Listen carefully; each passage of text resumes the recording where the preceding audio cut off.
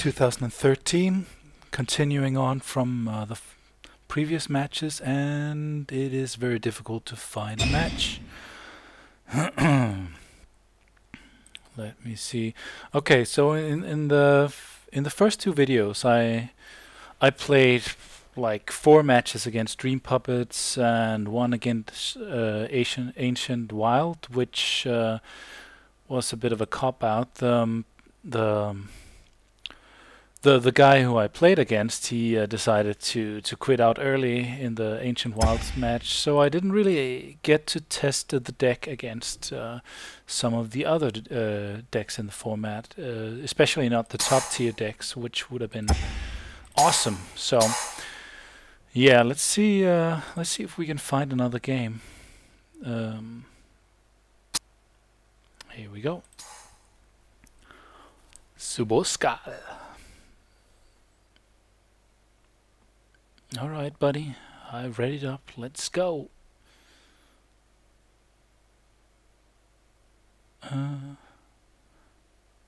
Here we go. Okay. Alright, let's see. This is not a keeper. No, it's too slow. Too slow. This is amazing. I'll keep that.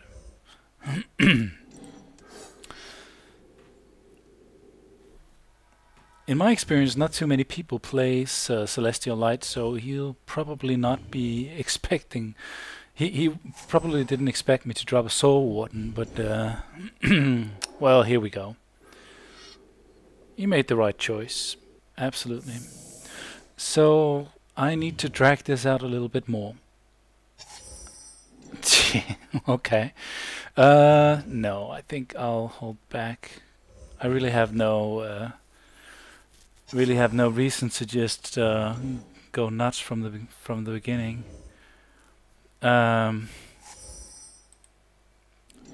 it really helps me out if I can put down a lot of land before I start dropping them, because then maybe I have something else to buff these creatures from the beginning. I would like another Soul Warden. Yep, go right ahead. Burn my face. But it also works against me, because now he gets to just go nuts with all his fire spells. I do have a little bit of life gain, but this might actually show the deck's weaknesses. I read Wingspan TT's strategy guide for putting together the deck on top tier tactics, and he definitely makes some good points in saying that actually he built his deck without without too many Pride Mates, without too many Soul Wardens and so on, and he had more slightly bigger creatures, I think, but it was actually, I struggled to find the differences between the decks. He's got it. He's got 5 cards in his hand, so I need to, yeah, I need to find a different way to approach this, because I'm not in a hurry at all, and he probably has some mass removal. So I'm not in a hurry to put these guys down. Oh, I would really like to drop this guy down. Okay, yeah. He's not doing anything, I'm not doing anything. It's no skin of my nose, so to speak. No, but Wingspan TT brought up the very good point that some of the top tier decks, like Flames, Born of Flames, and I don't know if it's a top tier deck, but the Obedient Dead and so on can pretty easily remove like the Pride Mates and so on. I'm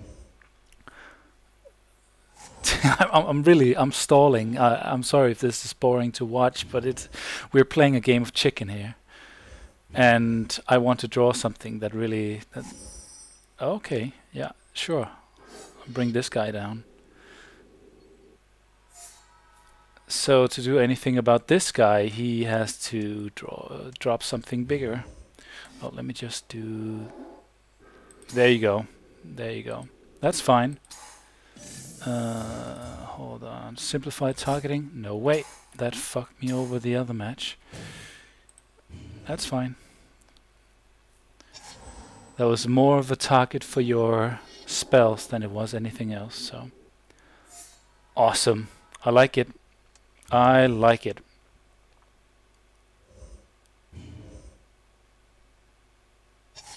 So here's the deal, bot. I'm going to drop this, and I'm going to drop this spell. So, Recumbent Bliss your guy, and unless, of course, you want to fuck it up.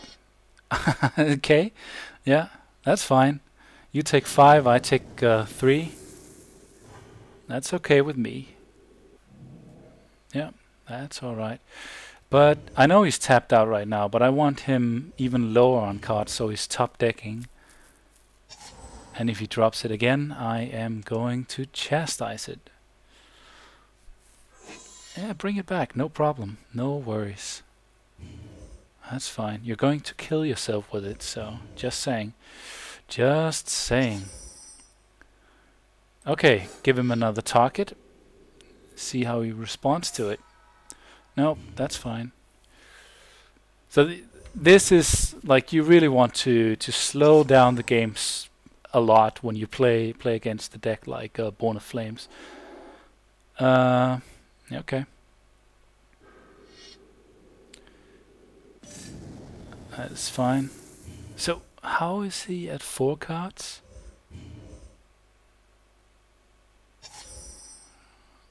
Oh man.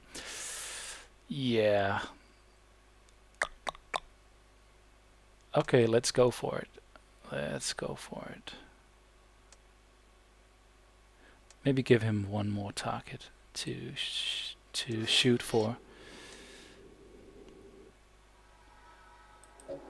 Yeah, I knew it. I knew it. Draw out those searing spears. I knew it. Do I want to raise my... Yeah, yeah I do. Yeah, I do. I could have waited another turn, but I think he wants to start aiming for my face. And I pretty much just want his... yeah, that's what I want down, so I can keep killing it.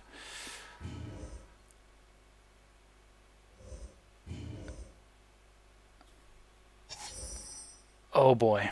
Okay. No, that's fine. That is fine. I need tricks. I need a lot of tricks. Yep, that's fine. Kiss your stupid phoenix goodbye. You can lay it again if you want to, pal. Just spend all your mana. No problem. And put it down on the table again if you want. Hopefully I draw another chastise at some point.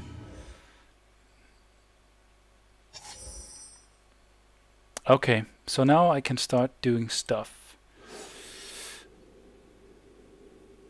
He doesn't have any... I don't think he has more than one lightning bolt, no. But now... Sync up, please. Oh, come on. But this is like... this is where the game is all about stalling. And this is where I see why people hate the deck. Oh, what?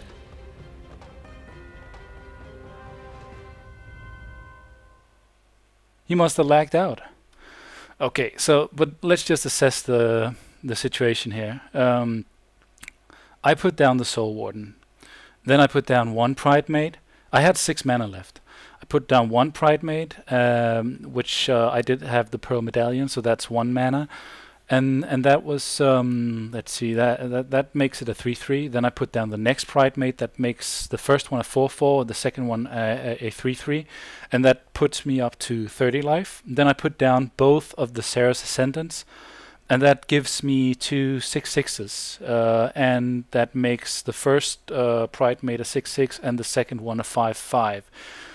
So he was in pretty bad shape, and I expect to have won this match unless he did have like, if he was one of those guys who puts in world fire or something, but he was in pretty bad shape, and I might have overextended if he did have something like world fire. But yeah, I'm going to assume that I was on that the victory was on my side.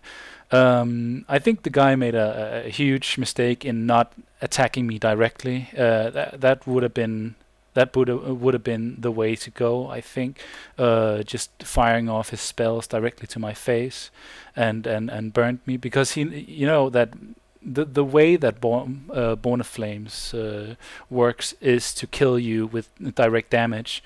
And the way that Celestial Light works is to just keep upping your life total. So that is pretty much Born of Flame's biggest enemy, is when you get this kind of synergy or dynamic going where you just keep upping your life total, because they have to. At some point they're out of spells unless they have creatures down and they're attacking with them. But at some point Born of Flames will usually overextend and don't have any more spells left against Celestial Light. And that's where you see the situation where they're top decking, and every round where they draw a mountain instead of a burn spell is a round where you can, where you have some kind of amnesty against their direct damage. So basically, yeah, I think I played it safely and well, and I think I would have won, because I would have come in for 23 points of damage. He was down to 12. He could block one. And that would have been game, unless he had something entirely insane in his next top draw. So off the top draw, not a top draw. So yeah, let's go in for another one and see if we can get a different kind of matchup. Oh, this guy is playing goblins. Not a keeper. A little bit better. I still don't like it. I like the fact that I have a Day of Judgment in case he's playing goblins, but this is not going to be amazing. And I think I might do the same thing again, unless he comes off with a really, really speedy start. Yeah, he's playing goblins. See, this is nice, getting to test the deck against some of the really top tier decks. This is definitely a top tier deck. I kind of hate the Goblin deck because I feel that it's so cheap, but at the same time it's just really well built, or it can be really well built for. I'm gonna take a chance here because I have several of them, and it's probably a mistake, but I do want to ward him off just a little bit. But he might have a I forget the name of it. The guy with the cycle effect where you burn, but oh, he can't kill it in this turn unless he puts down another bushwhacker. Okay, that's not the guy I was talking about, but yeah, he's going to mess me up, give me 4 points of damage. That's no problem as long as I survive. This deck is going to save me, because I am, after all, life gaining, and that is the thing about life gain decks, which he might. I think if he has tricks, he will come in for more than 2, and I still don't want to lose my Pride Mate. So unless he uses some kind of spell to remove my Pride Mate, I think he might just buff them and come in for 4 or 6 again. For example, if he puts down a Warlord, Goblin Warlord. Isn't that the name of it? I think so. Okay. And we have an Arsonist. Pile Driver is kind of a big deal. Yeah. I think I might just hold back for the Chastise. I have 2 of them in hand, and I could put down the Faith Mender. But then he's gonna come in with the... Yeah, I want to remove that that pile driver. And that's gonna give me a lot of life. I think it's gonna give me at least 7 points of life against the 3 that I'm losing. Oh, click slither. That's going to be so awesome though. Yeah. I will be doing this, and you'll see why in a second.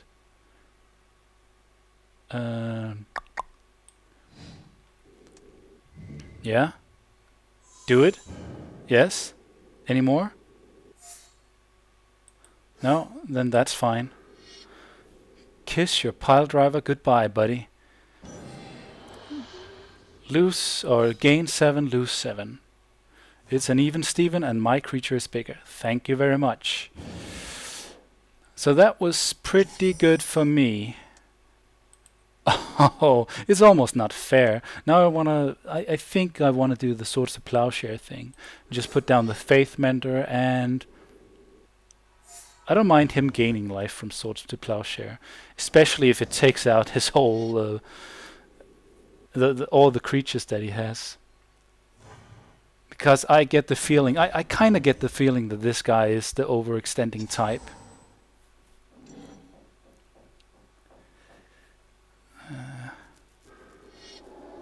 Yep, Reckless 1. It's a 3/3. So I'm going to be blocking here. No, actually, no. Ah, damn it. That is so awesome. And I do it before the effect goes off, so he doesn't gain 5 life. He just gains 1 life. Oh, 3 lives, sorry.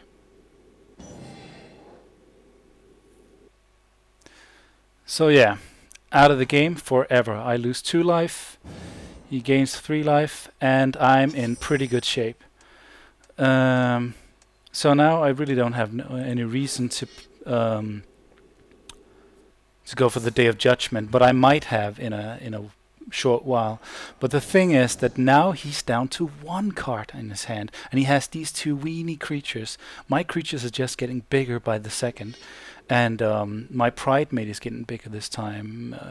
I gain a little life from the Faith Mender. I gain 2 life because it gives, every time you gain life, you gain twice that amount. And now I have another life gainer. So I'm in really good shape now. What is this? Arm Stealer. Hold on. Oh yeah, that's gonna suck. That is gonna suck. Yeah, that is gonna suck. Well, of course. That was bound to happen. I am not too worried about it, though, and this is a huge mistake on his part, because his creature is not going to give 1 damage to my creature. See, my creature has first strike. Yeah. You really dicked yourself over, buddy. You really messed yourself up. And see, I have another one. Of course, he does have, like... I think it's probably just going to be a target for his Arm Stealer, but I don't mind too much because I'm getting in there every round. I'm gaining life, and he is losing goblins every turn. Every time he puts down a goblin, he has to consider to just waste it to get rid of my Pride Mate. And if he doesn't get rid of it this turn, it's going to be too big for him to get rid of. Okay. Okay. No? Okay. That was a huge mistake, my friend. Yeah. That was a huge mistake on your behalf. On your part, sorry. I think I'm going to try to trick him. It might not work, but it might work. So keep the Faith Mender back as a blocker.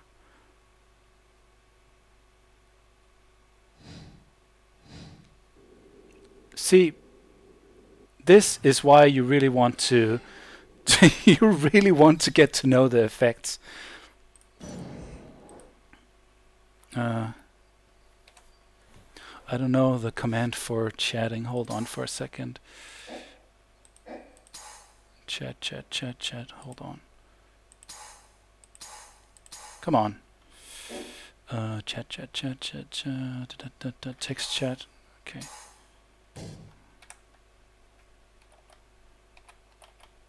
I don't know. Why can't I use the chat?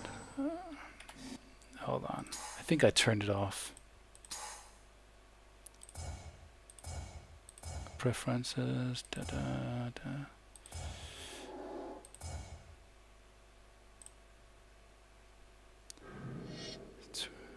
I have no idea.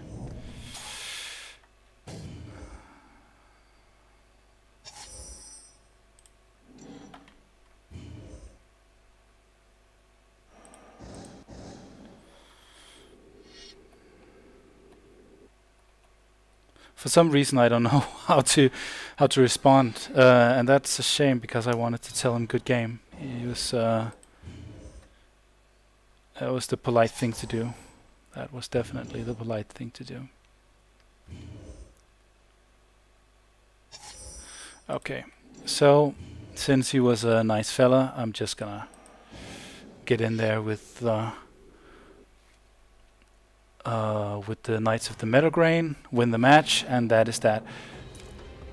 And I'll see if he's up for another round. Alright, no life gain early on, but yeah, so we're in the middle of match 3, the final match of this video, and let's see how it goes. I'm really surprised that I'm getting so many wins with this deck, but it's turned out to be a pretty good build. I did expect to get messed up a lot more than I have been so far, but it's not. To be honest, it hasn't been the best of opponents, but at least some nice guys. So that is definitely a definite bonus in my book. I'm going to put the Faith Mentor down to have something both to block with and something to buff my Pride Mates with, and then I'll be sure when I have my Pride Mates down to, unless he removes them, and I don't think he does because I think he wants to put more goblins into play. So unless he does remove them, in fact, I think I'm going to have 3/3s instead of 2/2s on the very round I put them into play. But then again, it all depends on what he plays, of course. See, it is, like I said, it's a really strong deck, Goblin deck, the Goblin deck. So.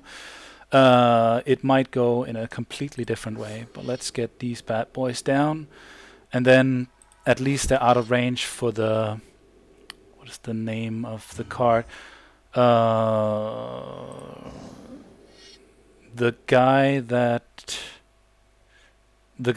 like a 2/2 that you can sack for 1 colorless, and then deal damage to your opponents, or deal damage to either an opponent or actually just a player or a creature, deal 2 damage. So yeah, there's that.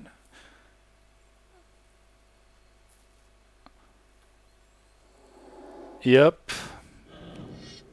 Yeah, that was probably the smart play. Although, unless he has some way of removing the Pride Mates, I am gonna get life gain in. Well, unless I get mana screwed in, well, right now. So yeah, there's that. I think I'm just gonna hold back for the block. Yes. So there, like, if you saw my deck build videos, you see how powerful a First Strike is paired with life gain, with a life link. When it comes to, yeah, there it was, Gem Palm Incinerator. Especially when it comes to the Adjani Pride Mate Life Gain combination. Well, what do you know? I'm just gonna give him another target, or make him really unhappy about the fact that he might have to that to gain any kind of board position, he needs to put down more creatures. So every creature is going to hurt him. Unless he has a Goblin Grenade. I think he already used the Goblin Grenade to remove my Faith Mender. Yeah, and a Gempalm Incinerator. Yeah. So I have no tricks. I have nothing on my hand, but I do have a lot of life, and no, I'm not gonna... Okay, well, I might as well, though. I might as well, because you just know he's going to sack it. Yeah. Yeah. Yeah. Going to do this, going to do that. We know you're gonna sack that that guy anyway. Yeah, we know. We just know it. Okay. So no, you're not gonna sack it. Yeah. So I lost my Soul Warden, of course, but it's no big problem actually. Oh, it has trample now. I need to read my cards better. I see. Okay. So I really can't do much about that. So here I'm going to play to my strength and make myself a 5/5. So give him 6 damage unless he blocks, and he can start. Of course, I didn't think about the Goblin or the Warren Investigator. Doesn't matter. I'm going to keep smashing and do a lot of damage, and it's going to be a race. And I gain life, and he loses life. So, yeah. But I'm not in the best position. He's in a much better position because he got rid of a lot of my good creatures, like the. There we go. He's definitely going to take out my knight. Got rid of all of these cards, the Rock's Faith Mate, the Adjani's Pride Mate, and the Soul Warren. Well. See, that sucked quite a bit. Okay, so now I'm in an entirely different position because he put down the Siege Gang Commander. And he can actually do some damage now. I should have attacked, though. I should have swung in.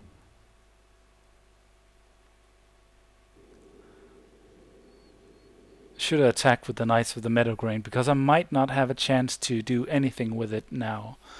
He might kill it before I get a chance to boost my my Pride Mate, and he might just sack his... What's going on? He might just sack his Yeah, okay. That is definitely a GG.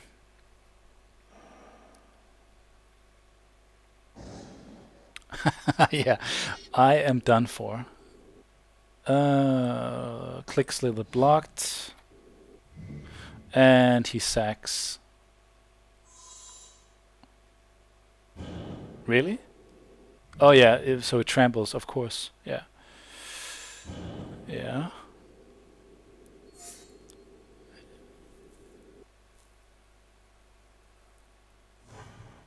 It might be enough. It might, and it is.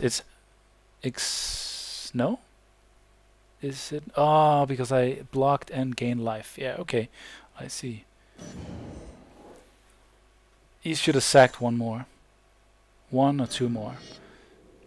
Oh yeah, of course.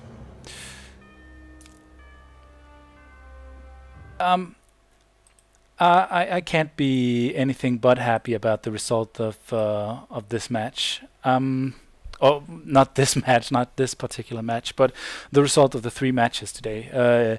Because I won against Born of Flames. I won against what is it called?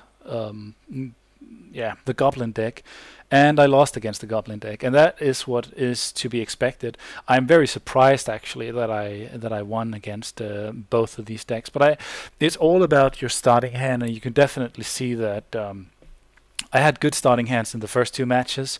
I think I played really smart by just stalling out because he was doing the reactionary. The guy who played the Born of Flames deck was doing the reactionary thing where he was just waiting, stalling, trying to react to my actions. And when I didn't have any actions, he was forced into dropping down that Phoenix that I used to my advantage.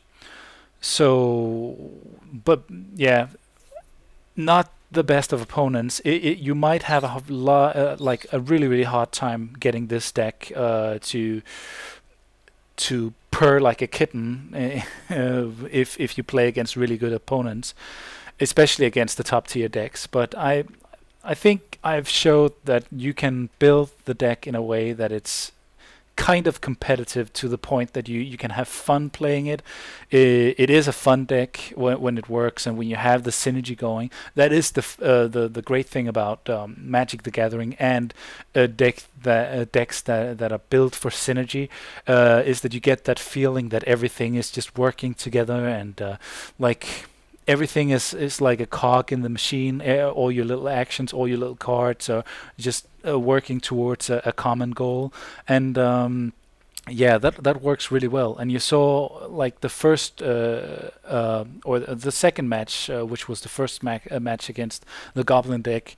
Everything also came together really nicely. I removed everything or tricked him and removed the stuff that I didn't want on the board by blocking and using my spells wisely, and I think I played it pretty smartly, at least to the point where I pretty much dismantled his whole board positioning. And then in the second match, it was more the typical kind of Goblin deck situation where you just get overrun. And in the end, he had the Siege Gang Commander that just messed me up, just tore me a new one, and there's not much to do about that. So yeah, there's not much to say other than thanks for watching, and I hope you'll watch next week where I put together a new build, a new deck, and try to gain some wins with with my build. So thanks and adios.